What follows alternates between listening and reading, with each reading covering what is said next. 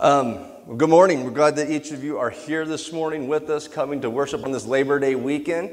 Hope you haven't been laboring too hard this weekend, and hopefully you get to enjoy your day off tomorrow. For those of you joining us on YouTube, it's probably already Labor Day or later, because that's just how long it takes us to get it on up, but hope you enjoyed your Labor Day.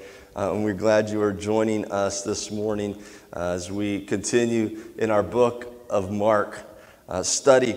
If you have your Bibles, we're going to open up to Mark 14, and we're going to read the first 11 verses. We're going to read the story, and then we're going to unpack it a little bit here as see what the Lord has for us today. Now the Passover and the Feast of Unleavened Bread were only 2 days away, and the chief priests and the teachers of the law were looking for some sly way to arrest Jesus and kill him. But not during the feast, they said, or the people may riot. While he was in Bethany, receiving at the table in the home of a man known as Simeon, the leper, a woman came with an alabaster jar of very expensive perfume made of pure nard. She broke the jar and poured the perfume on his head. Some of those present were saying indignantly to one another, "Why this waste of perfume? It could have been sold for more than a year's wages and money given to the poor." And they rebuked her harshly. "Leave her alone," said Jesus. "Why are you bothering her? She has done a beautiful thing to me. The poor you will always have with you, and you can help them anytime you want. But you will not always have me. She did what she could. She poured perfume on my body beforehand to prepare for my burial. I tell you the truth, wherever the gospel is preached throughout the world, what she has done will also be told in memory of her." Then Judas Iscariot, one of the 12, went to the chief priests to betray Jesus to them. They were delighted to hear this and promised to give him money, so he watched for an opportunity to hand him over. Dear Heavenly Father, we just come this morning and ask that you would just speak to our hearts as we look at this story and of the events that took place, a beautiful thing that was also interpreted as a bad thing. And Lord, we just pray that you would speak to us and show us the journey that we need to take and how we should respond in different situations. And we ask this in your name. Amen. This is a beautiful thing. Does it surprise you? It surprises me that Jesus said this is a beautiful thing, and in the same setting, that same thing made other people mad. Just kind of the way things work around Jesus sometimes, it seems, right? He does something, other people get mad. He does a good thing, other people get mad. Here, someone else does a good thing to him, and people get mad. Jesus considered it ministry. He considered it showing devotion and love, and a beautiful thing. She took this alabaster jar, probably a small stone flask with a long, slender neck, containing about a pint of perfume. Tells us that she broke it, probably meaning she broke the seal, opened it, and then she poured it out over Jesus. This was a pure, an aromatic oil from a rare plant root native to India. So it was very costly. And that's what angered others. At least that's what they point at and say that makes them angry. And just a little side note here. This was a beautiful thing, a beautiful ministry that she did. But it was costly. Sometimes doing what God is costly to us. Not just financially, but with time and other things. Now, as I said, this was a beautiful thing. She was anointing him for burial. Now, she didn't necessarily see it that way, is my guess. None of the apostles around Jesus had understood the whole he's going to the cross. We see that as we continue through Mark. We'll see they weren't getting it. They run, they hide, they're scared after.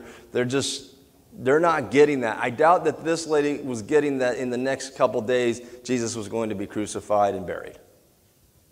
But there was something in her heart, a prompting from the Spirit of God that says, do this thing for Jesus. Do this ministry. And she was obedient unto the Lord. And so that is why it's a beautiful thing. She's doing a beautiful thing because she's doing what the Lord is asking and guiding her in obedience. But Judas was frustrated. Judas had it up to here with this.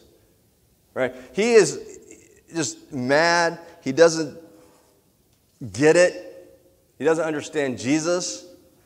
And so he decides to take things into his own hands. This isn't working. I'm going to do it. And as he takes things into his own hands, he's deciding he is going to force the issue. He's going to turn Jesus over. Now, there's been several theories of why Judas is turning Jesus over and what he's doing. And so let's look at some of those this morning. First, they think that maybe he's just responding to the official notice.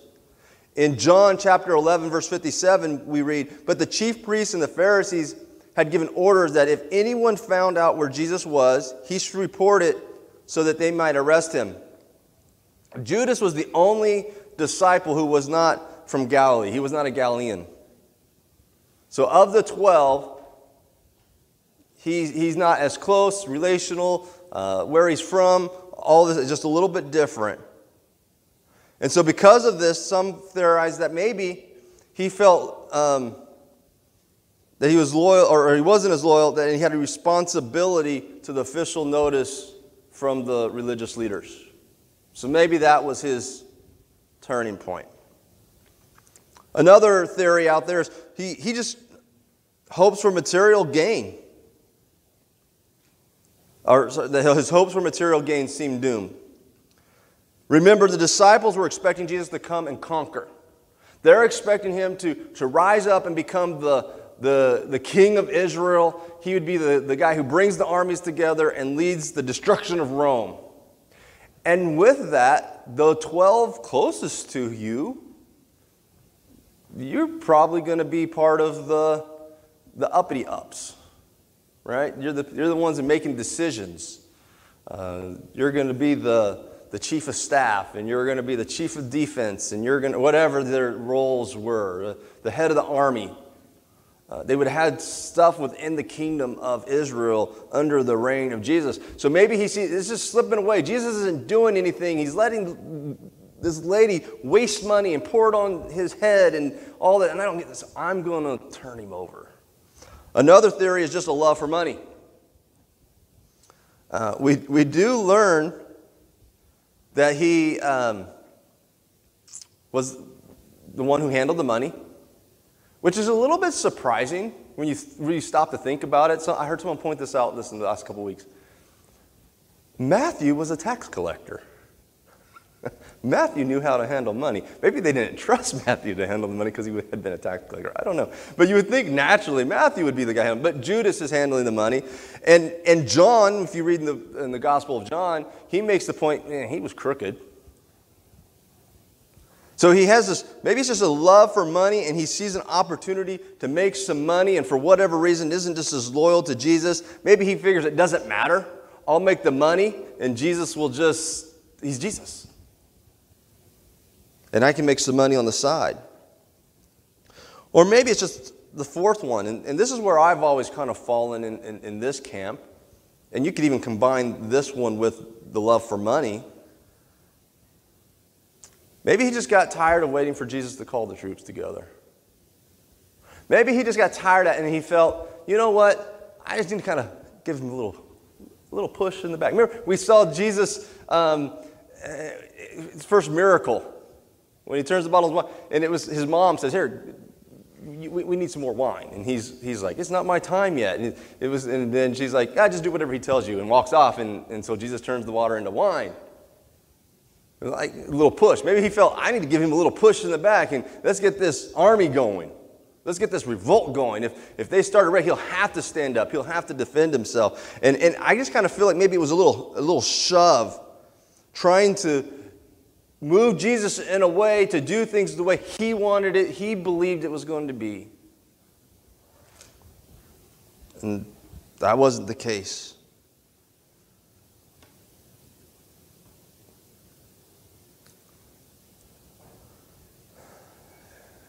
Whatever his reason, whatever, if it's one of these four or something else that we haven't thought of, we do know he's remorseful.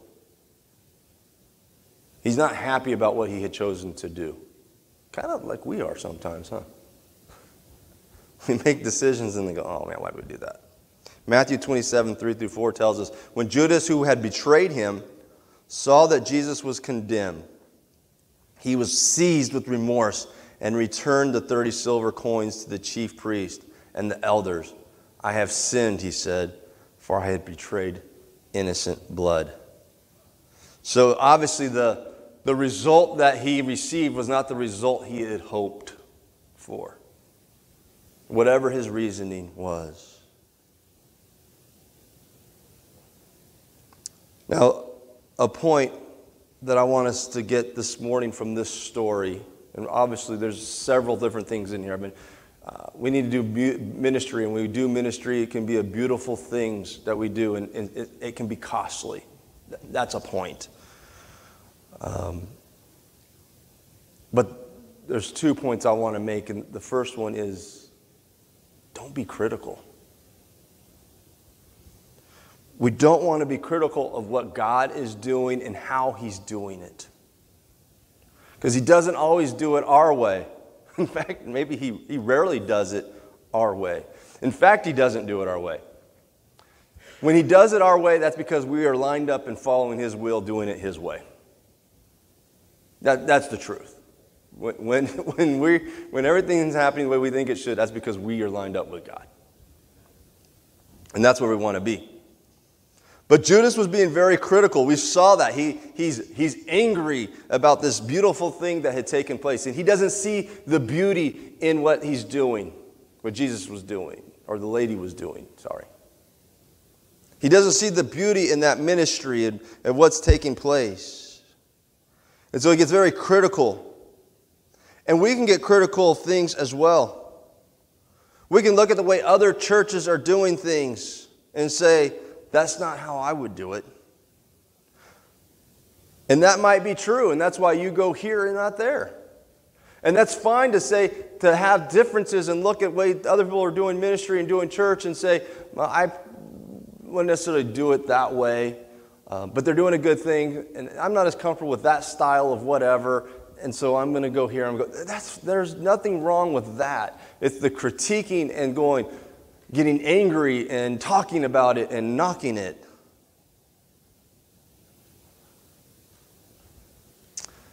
Daniel and I were at a thing the other day for church leadership and some stuff here in our community. And there's a pastor of great fame and great size of church who takes a lot of hits from the side. He got big because he must have compromised and this and that. And people have taken some of his teachings out of context, because I've heard him come and teach at leadership conferences, this particular guy. And he's explained his philosophy in this, and of how doing ministry and some of the terminology that he coined. And man, he loves God. He's serving God. He's making an impact for God. Well, the conference we were at, the guy who does it, his niche is small church ministry. So ministering to churches that are small, which is the majority of churches in America. Most churches are 100 and less, is what my understanding is, of all the thousands of churches across the country. Well, this pastor that I've heard these critical comments and this and that, contacted this guy and said, hey, can you come and do a conference or something for us? Because coming out of this pandemic and trying to do ministry, we need to kind of think and do things as small church does. We need to kind of divide us up into and we don't know how to do small church ministry because we've just been big for so long. That's a pretty humble comment from a world-known person. I'm purposely leaving his name out because I don't want to. And I leaned over to Daniel and said, and that's why I like this guy when other people knock him, something like that. Because he's like, I'm going to learn from other people and do things. They're doing things different. We need to learn to do stuff different. And so instead of just being, well, we'll figure it out, we're big, we've got resources, we'll go on, he said, no, I'm going to ask for help. And people have criticized this. And my point wasn't just is to say, we can't just criticize other ministries because of their size or the way they do it. Now, if we see them doing things unbiblical, we see them teaching false teachings, if we see these things, we have a responsibility to hold each other accountable and to call each other on those sorts of things. And there's a way of going about doing that. That's not what I'm talking about this morning. I'm just talking about being critical of things that are beautiful things that just maybe don't seem so good to us. We don't need to talk about them, critique them, and it only brings division to the church.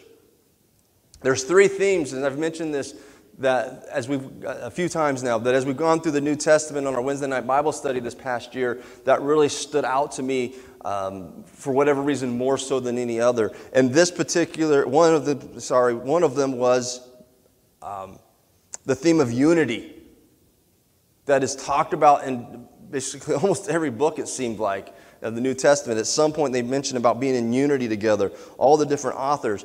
And just to give a couple examples. To make me truly happy by agreeing wholeheartedly with each other, loving one another, and working together with one mind and purpose. Philippians 2:2. Working together, one mind, loving each other, having this purpose of doing these things together. Above all, clothe yourself with love, which binds us all together in perfect harmony. There was another one I left off, but there was tons of them that we could have picked from. And I believe unity begins with love. Jesus taught, your love for one another will prove to the world that you are my disciples. Well, how do we show love to one another? It's being in unity. It's doing things together. Focused on the ministry of God together. Now, does this mean we agree 100% on all issues? No. That's not what it means. But it means that we love each other and we focus on God together and we move towards God. And this is not just meant in this church. When Jesus says that, just in this church, when you show each other, it's true for just within this church, but it's also true for the bigger body of Christ. That we need to be in unity with other churches. Not just other Assemblies of God churches that have the exact same doctrine as us, but with Baptist churches, Nazarene churches. Churches that are of like mind in the core, right? In the salvation issues. Those are the things that we need to be supportive of one another. Now, how they do things, we may not agree. You know, we have our emphasis as Assemblies of God in the baptism of the Holy Spirit with evidence and speaking other languages, right? That's kind of one of our main differences in a lot of people. And there's other people who go, well, that's not for everyone. That's just for certain whatever. You know what? That's not a salvation issue. Is it an important issue? Yes, it's an important issue. But because the church down the street, they believe in God. They believe that Jesus is the Son of God. They believe He lived a perfect life. They believe He died on the cross. They believe He rose from the dead. They believe the only way to come to Him is through believing in Him, that you can't earn it. If that's their core, but then we disagree on what does the baptism of the Spirit mean within the church today, that's not a salvation issue. That's a discussion. It's a agree to disagree. It's a whatever. But if we can come back to this core and do ministry together and support and pray, hey, we don't agree on this or we don't agree on that, but on what really matters. Because they can give some good verses on why we're wrong. We can give some great verses on why we're right, on what we believe. So with this core, let's support them. If they're doing things the way that it's a beautiful thing. They may be pouring oil on people's head, and we're going, that doesn't make sense. But we're called to be in unity. Paul writes in 1 Corinthians about the church as the body of Christ. And when he says the church, he's not just talking about Rialto First Assembly. Okay, we are a body, and so we need to all work together. And more likely, if we were talking to Paul, he would say, no, you're a part of the body as this group. And then you could break that down to even small. Each individual here plays a part into this body, which then plays a part into the body. So I don't know, maybe we're a finger. I don't know. Maybe we're a little toe. I've been told little toes are very, very important. That if you lose a little toe, that you have to relearn to walk. And it's just a little toe. So maybe we're a little toe. I don't know. But within that little toe, someone's the toenail. Someone's the... I don't know. I mean, I'm trying to take this analogy too deep. But my point is, we all make up the body, not just Rialto First, not just the Assemblies of God, but all of us. And there's a big world. There's a lot of people. And the truth is, if everyone in Rialto today decided to show up to church, I don't think we have enough seats in all the churches in Rialto for them to have one.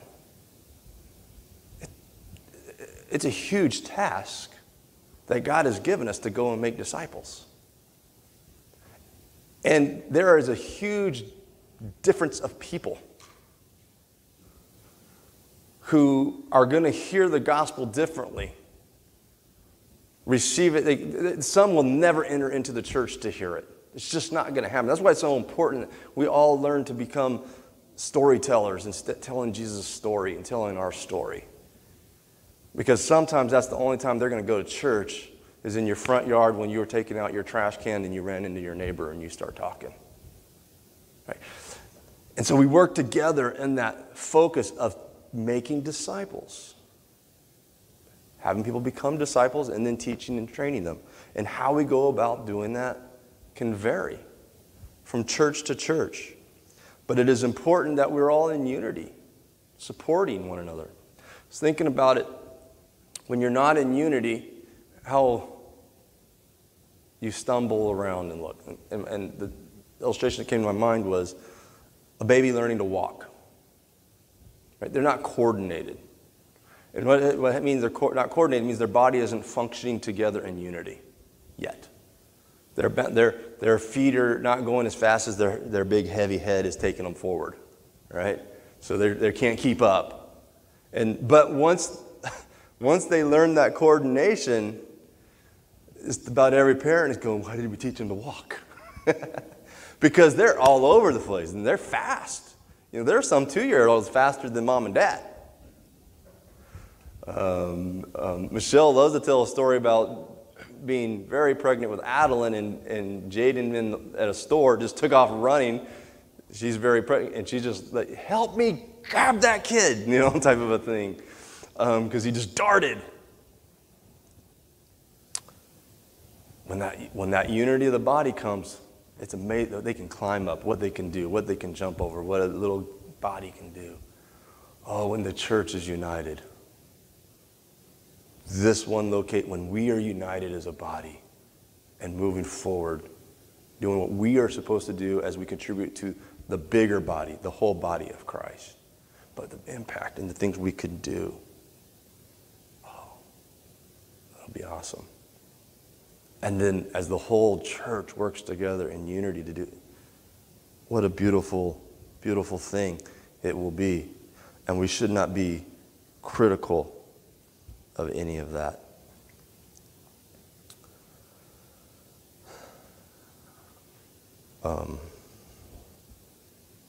What we need to do as individuals and a church is to find our niche in ministry and then do that to the best that we can.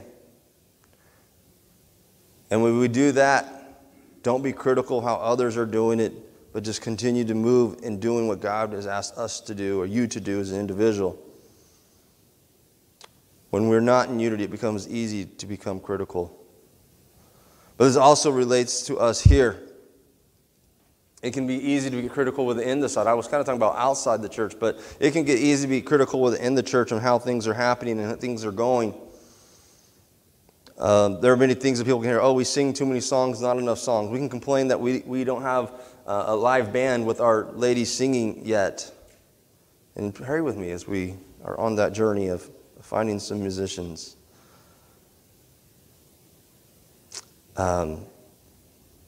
Pastor speaks too long. He speaks too short.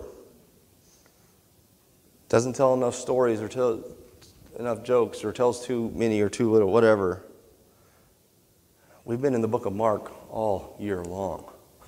When are we going to get out of the book of Mark? October 31st. There's your answer.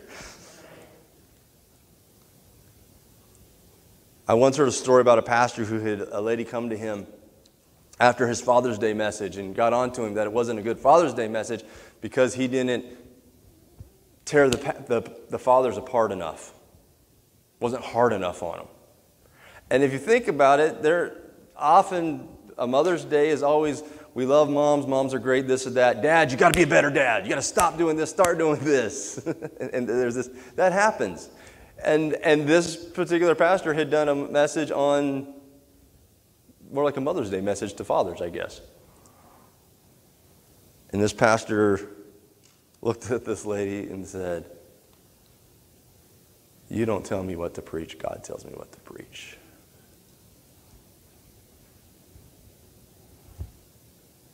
We can get so critical about things, and remember, we need to support and be in unity and moving forward. And if someone is doing something, and I'm not saying that when it's wrong to ask a question, why are we doing it this way, or why did you do it this way? And okay, God led you, and this is okay. Well, all right. And we support that. Now, if there's something that comes up that is unbiblical, yeah, well, then we work on that. We call that.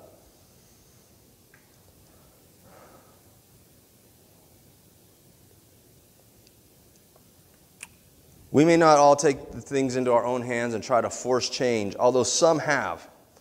But when we are critical, it makes it hard for you to get anything from God. And if you talk to others, you're only going to cause division.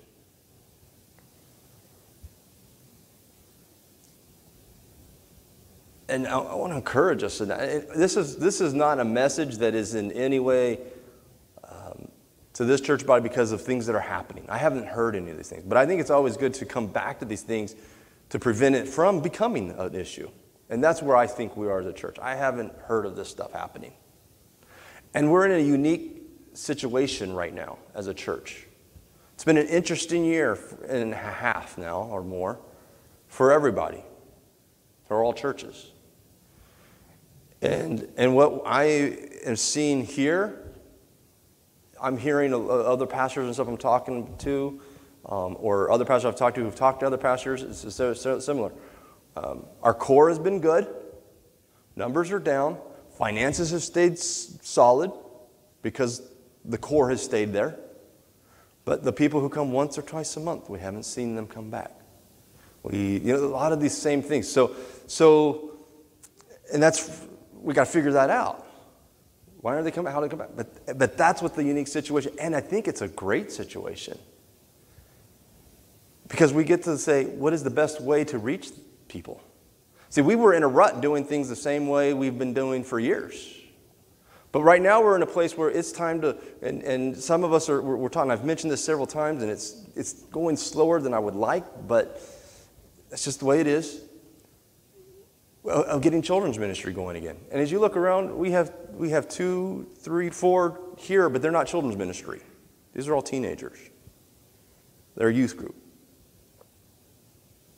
Well, that's probably part of why it's kind of slow. But we have families that are connected to this church that we can start reaching out and say, hey, we got kids ministry, we're doing this. And maybe as we're dreaming up kids ministry, maybe it'll look a little bit different than what kids ministry used to be like. I don't know. But this is the time to do that, to make adjustments and dream and think, hey, what would be a better way to reach kids in 2021? And how could we do that? And so stuff might look different, or it might look the same. I don't know. But whatever it is, as our team develops and prays through and is lead, we are supportive of that. The same thing as we move back into youth ministries. Does youth ministry need to look the way it always did before? I don't really know what it looks like anymore, but I know in my day, and then when I helped run youth here, it looked like it did back when I was youth pastoring. It was start with a game, do a couple songs, have a message, and then go. You know, there was just this kind of, think about it, maybe it doesn't look like that anymore. I don't know. But this is the time to figure that out. And as we adjust and make changes and we do things a little differently, we pray and support it and go do a beautiful thing. And we move forward. See, because what it really comes down to, all Christians have the same call, to make disciples and to teach them. There are many ways to do this, and we should be in unity with us and with other churches in whatever way that might be. We can be in unity and have disagreements about certain issues, as long as we're in unity on those core values that I've already mentioned.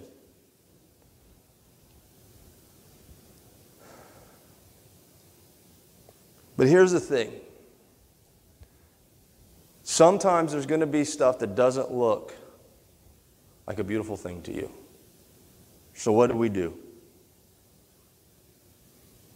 Whether it's in our church, a church down the street, whatever it might be, what do? Take it to God. What if Judas takes it to Jesus first? I mean, Jesus did respond and tell him, but he didn't listen to Jesus. When we take it to God, we need to be willing to receive the answer he gives. That's what was wrong with Judas. He wasn't willing to receive the answer that God gave him through Jesus' words there, right? So you take it to God in prayer. And as you're praying about it, he might change the thing without you mentioning it to anyone else. You just start praying about it and talking to him, and things might, if it's out of tune, it's not right on, he might just change it. Or a bigger surprise, he may change you. He might change your heart and go, you know what, no. When I was hired as a youth pastor in Riverside 4 years ago, man, almost a quarter of a century ago, Pastor Sturgeon told me this. He goes, you're going to be my youth pastor, and you're going to do things that I don't like. And you better do things that I don't like, because that's why I'm hiring you. He recognized that youth ministry and things were not going to be run the way he runs a church, but he recognized we needed to do things that would impact and draw kids and impact their lives. And he knew he wasn't always going to like it, and that was okay. You better do it. Another pastor I met probably 8-9 years later was talking about his church, and they had a Sunday night service, and during that Sunday night service they had started a young adults, basically a church. Had its own name, its own worship team, its whatever, and they were meeting on the same campus at the same time, and this would be 18-year-olds to young families in their early 30s to mid-30s or so. And he told me, he goes, you know what, I hate it that they don't come to my service. I really think we should all be in my service. But they're not coming. So I'm going to have them and let them do this, because then they're at least here getting the gospel, getting the message. So this is the type of mentality and attitude that we need to have. Is like, hey, it may not be the way we exactly want it, but people are being reached with the message.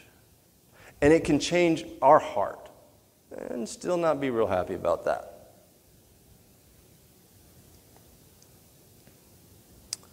Or he might just give you a way to make a difference, a way to help out, a way might put a word on your heart to say something. So the first thing is we take it to God.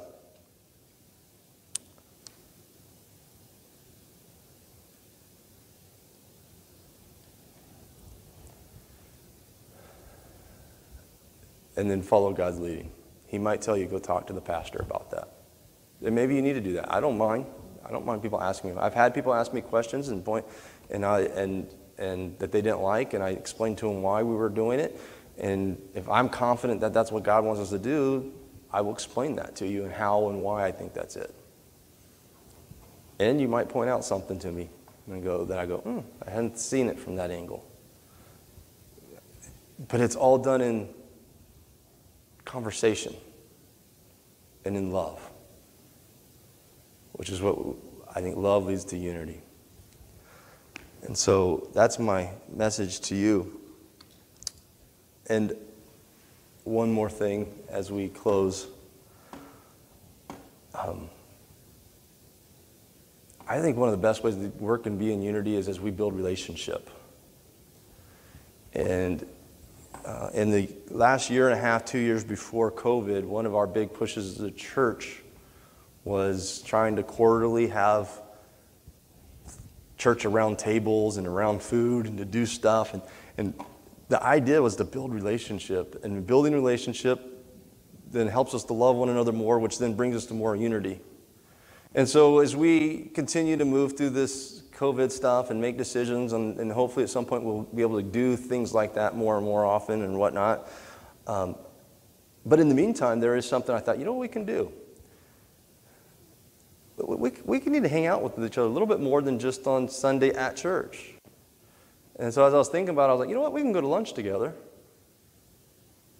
from time to time. And I know not all of us can afford to go to lunch every week. I can't do that every week.